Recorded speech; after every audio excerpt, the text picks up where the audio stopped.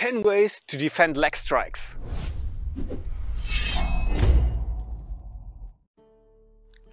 Hello there, lovely sword people. Stefan and Martin here from Schildwache Potsdam. And today we are going to go over 10 different ways to defend strikes to the legs. And what else to begin with than everyone's favorite, which is footwork, of course. So, if our opponent strikes to our leg, we could, of course, simply step back. And the most important thing is, if you perform a body void, it's optimal to simultaneously perform a counterattack, okay? So either a strike to the opponent's head, or maybe even a thrust to the head, or in this case, without mask, to the body or to the flank. Okay, how does it look in reverse? So we show it from both sides. Okay, so it's simply drawing the leg back and striking simultaneously. Okay, and this is a fairly huge motion, and the Bolognese sources give us a couple of variations which are quite nice. So the next one is directly out of the Anonimo and is something 133 practitioners should be quite familiar with. And this is straightening out your knee, your front knee, to gain just a couple of inches. So you already see your measure and your feeling for measure should be really good. Okay, so if your opponent strikes the leg, this would strike it and this not. Okay, so you get a couple of centimeters. Again, you really need to be sure about your opponent in this case, and we'll look at some blade work which makes this even a bit more safer later in the video. So this is the second one. So pulling your knee back while simultaneously, it's a body void, striking to the opponent, either cutting or thrusting. The next one, straight out of the Bolognese, is the floating front leg. So if Stefan strikes me, I don't need to step back, but I could also just pull it closer to my back leg, floating in the air, so with the raised leg, and then I could go for another counter right in the tempo afterwards. So for example, 1, 2, okay? 1 and 2. Okay, and from the other side, floating leg and then stepping immediately in front to regain the measure towards your opponent.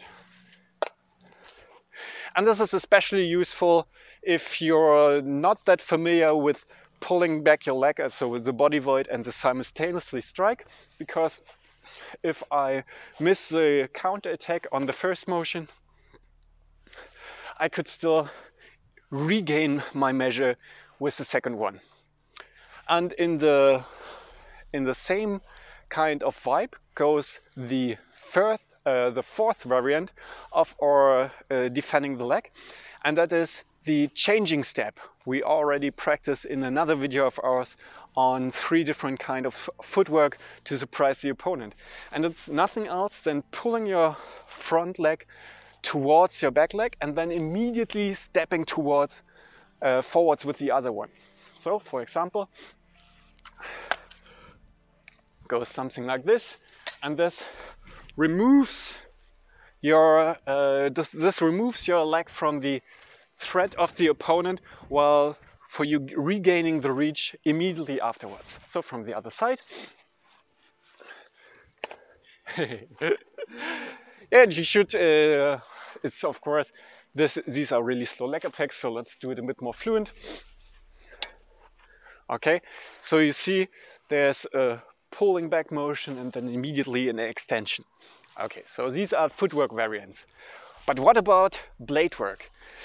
If you can't hold your measure perfectly, maybe you are constrained by the space you have, or maybe you even just have an opponent which is really forward motivated, so he gains a lot of measure on you, you might need to actually parry these strikes to your leg.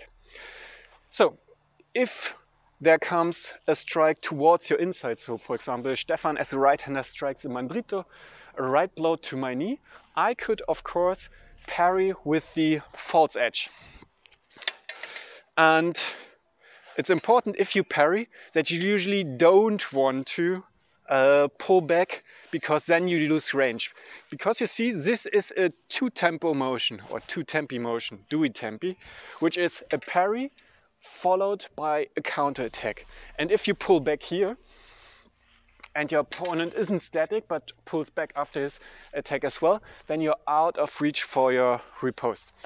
So I recommend you, if you parry, that you stay in reach. So even if your opponent pulls back now, you are still in range to counter strike. Okay?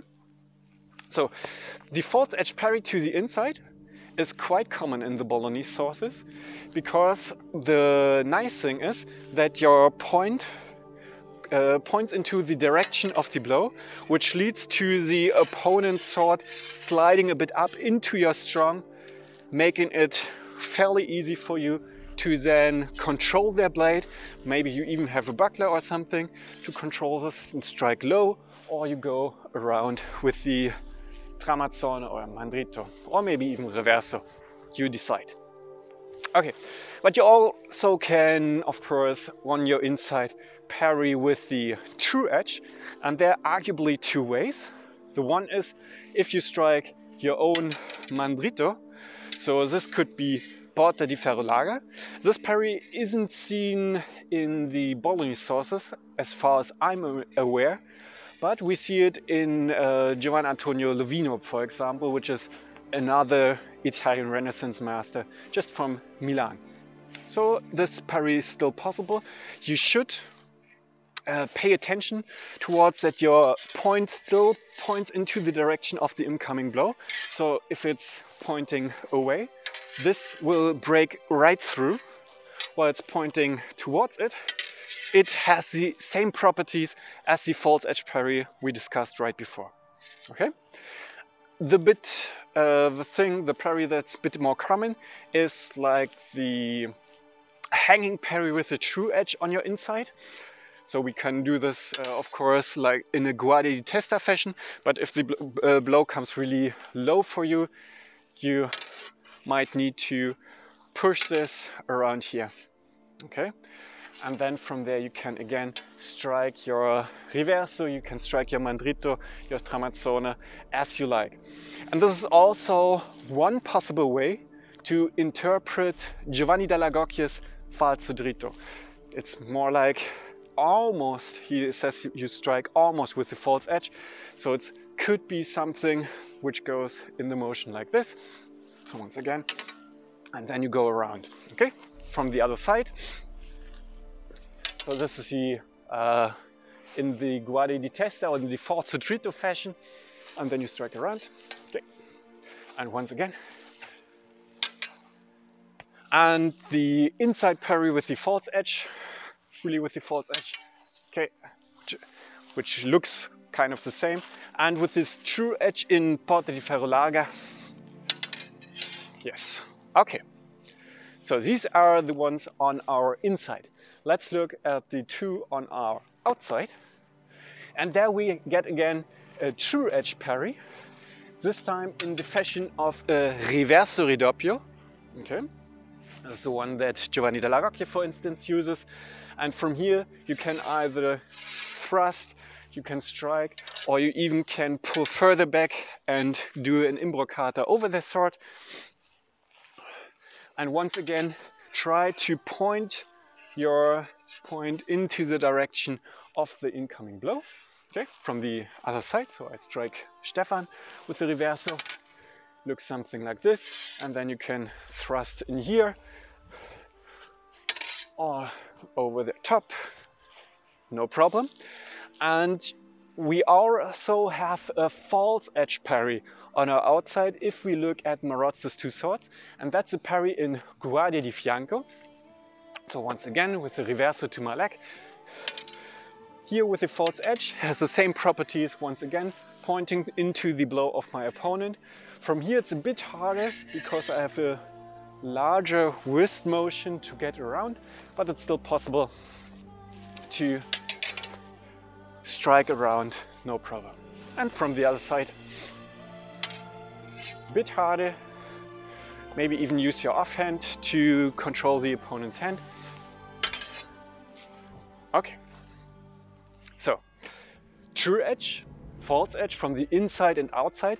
This makes 4 parries with the blade. We had 4 footwork variants, and now we mix it a bit up. So I said to you, especially if you go for this minimalist approach of just straightening out your knee, you might want to use some precautionary blade work. And this is another possibility to interpret the falso dritta of Giovanni Dalla Rocchia. And it's nothing else than a beat onto the blade of the opponent. So if Stefan strikes low, I push it downwards, and in this way decreasing its range, because as you know, we have maximum reach on shoulder height, and the lower we get, the smaller the reach is. It's more or less a circle around my shoulder, and since I can't move the shoulder that much, my range describes like an ellipse. Okay, so if I beat the blade down, I gain a couple of inches more, and then the straightening of the knee might already suffice, once again. And from the other side, so I strike Stefan. Okay, and you can do this with the false edge, you can do this of course with the mandrito as well, or the reverso, doesn't matter from which side. And the very last one, so the 10th way to defend your leg, is with something that's called a transport. And that's not just a beat, but if the blow comes in, we stay in contact and get it all the way to the other side, and then go either round or strike low once again. So something like this, and once more, or from the other side. So if you strike a reverso, you strike reverso, sorry. So it's the same method, either from the left or from the right with the transport, and totally from the other side. Sorry, totally from the other side. If I go here, right, or with the mandrito. Okay, there you got the transport, which is our 10th method to defend a strike to your leg. Okay, we hope you enjoyed this little overview. Train hard, train safe, and until next time, ciao. Alles gut, Koordination.